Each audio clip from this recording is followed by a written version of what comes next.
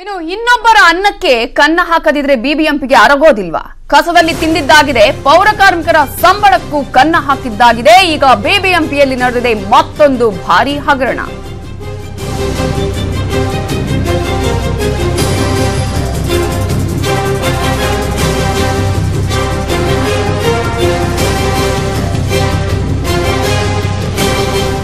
ಬಿಬಿಎಂಪಿಯಲ್ಲಿ ನಡೆದಿದೆ ಮತ್ತೊಂದು ಭಾರೀ ಹಗರಣ. ಭಿಕ್ಷುಕರ ಹೆಸರಲ್ಲಿ ಸಂಗ್ರಹಿಸಿದ ಕೋಟಿ ಕೋಟಿ ಹಣಕ್ಕೆ ಕನ್ನವನ್ನ ಹಾಕಲಾಗಿದೆ. 9 ವರ್ಷಗಳಲ್ಲಿ ಜನರಿಂದ ಸಂಗ್ರಹಿಸಿದ ಹಣವನ್ನ, ತೆರಿಗೆ ಹಣವನ್ನ ದುರ್ಬಳಕೆ ಮಾಡಿಕೊಂಡಿದ್ದು ಯಾರು? ಈ ಬಗ್ಗೆ ನ್ಯೂಸ್ 18 ಕನ್ನಡದ ಬಳಿ ಇದೆ ಎಕ್ಸ್ಕ್ಲೂಸಿವ್ ಆಗಿರುವಂತಹ ಮಾಹಿತಿ. ನಿಮ್ಮ ಮುಂದೆ ಇಡುವಂತಹ ಪ್ರಯತ್ನವನ್ನ ಮಾಡ್ತಾ ಇದ್ದೀವಿ. ಬಿಬಿಎಂಪಿಯ ಮತ್ತೊಂದು ಭಾರೀ ಹಗರಣದ ಬಗ್ಗೆ.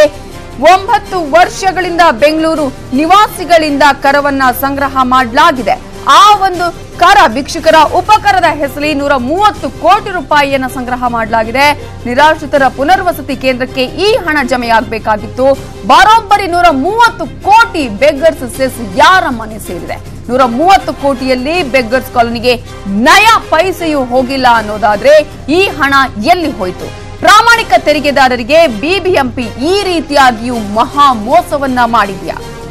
ಭಿಕ್ಷುಕರ ಉಪಕರ ರೂಪದಲ್ಲಿ ಸಂಗ್ರಹಿಸಿದ ಹಣ ಹಾಗಾದ್ರೆ ಏನಾಯ್ತು ಅನ್ನುವಂತಹ ಒಂದು ಪ್ರಶ್ನೆಯನ್ನ ಕೇಳಬೇಕಾಗತ್ತೆ. ಸಂಗ್ರಹಿಸಿದ ಹಣವನ್ನ ಕೊಡಬೇಕು ಅಂತ ಹೇಳಿ ಬಿಬಿಎಂಪಿಗೆ ಪತ್ರದ ಮೇಲೆ ಪತ್ರವನ್ನ ಕೂಡ ಬರೆಯಲಾಗುತ್ತೆ. ಬಿಬಿಎಂಪಿಯಿಂದ ಹಣ ಬಾರದೆ ಭಿಕ್ಷುಕರ ಕೇಂದ್ರದಲ್ಲಿ ಸಂಕಷ್ಟ ಎದುರಾಗಿದೆ. ಕರ ಬಾರದೆ ಭಿಕ್ಷುಕರ ಕೇಂದ್ರದ ನಿರ್ವಹಣೆಯೇ ಕಷ್ಟ ಸಾಧ್ಯ ಆಗಿದೆ. ಭಿಕ್ಷುಕರ ಕೇಂದ್ರ ನಡೆಸೋದಕ್ಕೆ ಆರ್ಥಿಕ ಮುಗ್ಗಟ್ಟು ಎದುರಾಗಿದೆ.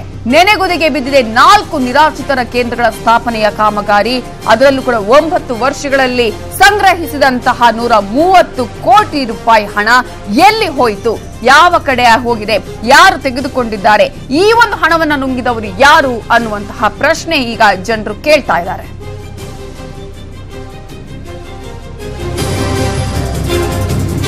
ಬಿಬಿಎಂಪಿಯಲ್ಲಿ ನಡೆದಿರುವಂತಹ ಮಹಾ ಹಗರಣದ ಸುದ್ದಿಯನ್ನು ನಿಮ್ಮ ಮುಂದೆ ಇಡ್ತಾ ಇದ್ದೀವಿ. ಅದರಲ್ಲೂ ಕೂಡ ಜನರಿಂದ ಸಂಗ್ರಹಿಸಿದಂತಹ ತೆರಿಗೆ ಹಣವನ್ನೇ ಈಗಾಗಲೇ ದುರುಪಯೋಗ ಮಾಡಲಾಗಿದೆ.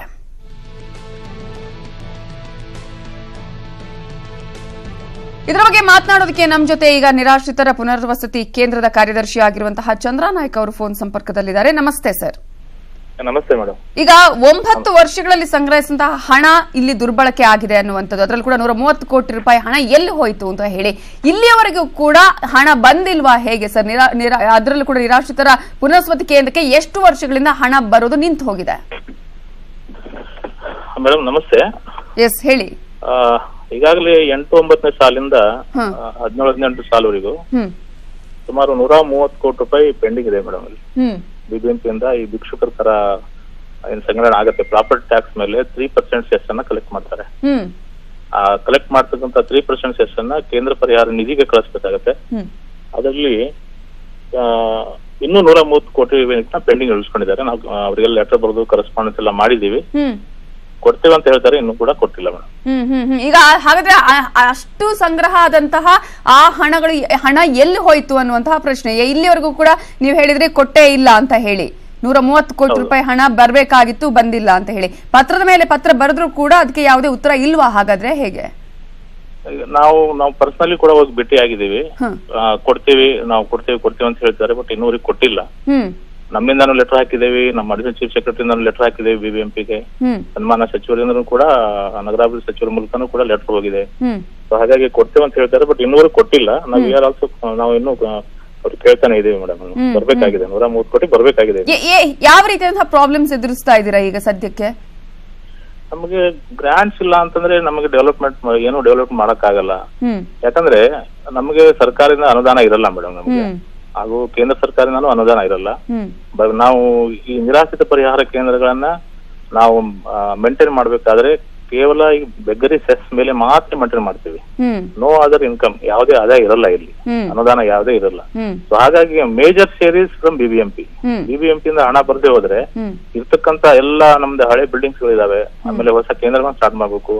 ಇನ್ನು ಸ್ಟ್ರೆಂತ್ ಎನ್ಹಾನ್ಸ್ ಮಾಡ್ಬೇಕಂದ್ರೆ ಅಡಿಷನಲ್ ಬಿಲ್ಡಿಂಗ್ಸ್ ಗಳನ್ನ ಮಾಡ್ಬೇಕು, ಒಳಗಡೆ ಇಂಟೀರಿಯರ್ ಡೆವಲಪ್ಮೆಂಟ್ ಮಾಡ್ಬೇಕು, ಇನ್ಫ್ರಾಸ್ಟ್ರಕ್ಚರ್ ಕ್ರಿಯೇಟ್ ಮಾಡ್ಬೇಕು.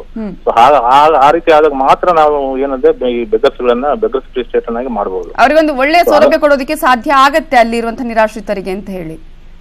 ಈ ಹಣ ಬರ್ದೇ ಹೋದ್ರೆ ನಾವು ಸೌಲಭ್ಯ ಕೊಡೋದು ಕಷ್ಟ ಆಗ್ತದೆ ಮೇಡಮ್. ಏನು ಗ್ರಾಮ ಪಂಚಾಯತಿಗಳಿಂದ ಬರಬೇಕು, ಆಮೇಲೆ urban local bodies ಏನೇನಿದಾವೆ town panchayat ಅಲ್ಲಿಂದ ಬರಬೇಕು. ಸೊ ಮೇಜರ್ ಇರೋದು ನಮ್ಮ BBMP ಇಂದಾನೆ ಕಲೆಕ್ಟ್ ಆಗೋದು. ಈಗ ಜನರಿಂದ ತೆರಿಗೆಯನ್ನ ಇವರೇನು ವಸೂಲಿ ಮಾಡೋದು ಅಥವಾ ತೆರಿಗೆಯನ್ನ ಕಟ್ಟಿಸ್ಕೊಳ್ಳೋದೇನು ನಿಲ್ಲಿಸ್ತಾ ಇಲ್ವಲ್ಲ, ಅದನ್ನ ಸಂಗ್ರಹ ಮಾಡ್ತಾನೆ ಇದ್ದಾರೆ ಇವರು. ಹೌದು, ಈಗ ಪ್ರಾಪರ್ಟಿ ಟ್ಯಾಕ್ಸ್ ಕಲೆಕ್ಟ್ ಮಾಡಿದಾಗ ಅದ್ರ ಜೊತೆಗೆ 3% ಸೆಸ್ ಅನ್ನು ಕಲೆಕ್ಟ್ ಮಾಡಿರ್ತಾರೆ, ಬೆಗರಿ ಸೆಸ್. ಕಲೆಕ್ಟ್ ಮಾಡಿದ ಮೇಲೆ ಆ ಹಣವನ್ನ ಕ್ವಾರ್ಟರ್ಲಿ ನಮಗೆ ಸಂದಾಯ ಮಾಡಬೇಕು. ಈ ರೀತಿ ಕಲೆಕ್ಟ್ ಮಾಡಿದ 3% ಸೆಸ್ ಮೇಲೆ 10% ಚಾರ್ಜಸ್, ಅದ್ರ ಮೇಲೆ ಏನು ಕಲೆಕ್ಟ್ ಆಗಿರುತ್ತೆ ಸೆಸ್, ಅದ್ರ ಮೇಲೆ 10% ಚಾರ್ಜ್ ಅನ್ನ ಕಲೆಕ್ಷನ್ ಚಾರ್ಜ್ ಅಂತ ಹೇಳಿ ಅವ್ರಿಗೆ ಕೊಡ್ತೀವಿ ನಾವು. ಒಂದು 100 crores ಕಲೆಕ್ಟ್ ಆದ್ರೆ 10 crores ಅವರಿಗೆ ನಾವು ಇದು ಕಲೆಕ್ಷನ್ ಚಾರ್ಜ್ ಅಂತ BBMP ಅವ್ರಿಗೆ ನಾವು ಕೊಡ್ತೇವೆ. ಆಕ್ಟ್ ಇದೆ ನಮ್ಮ. ಹಾಗೆ ಅದನ್ನ ಉಳಿಸ್ಕೊಂಡು ನಮಗೆ ಬಾಕಿ ಅದನ್ನ ಬಿಟ್ಟೆ ಇಷ್ಟು 130 ಕೋಟಿ ರೂಪಾಯಿ ಇನ್ನು ಪೆಂಡಿಂಗ್ ಇದೆ ಮೇಡಮ್. ಎಸ್, BBMPಗೆ ಇನ್ನಾದ್ರೂ ಇದ್ರ ಬಗ್ಗೆ ಒಂದು ಎಚ್ಚರಿಕೆ ಬರುತ್ತಾ ಅಂತ ಕಾದು ನೋಡೋಣ.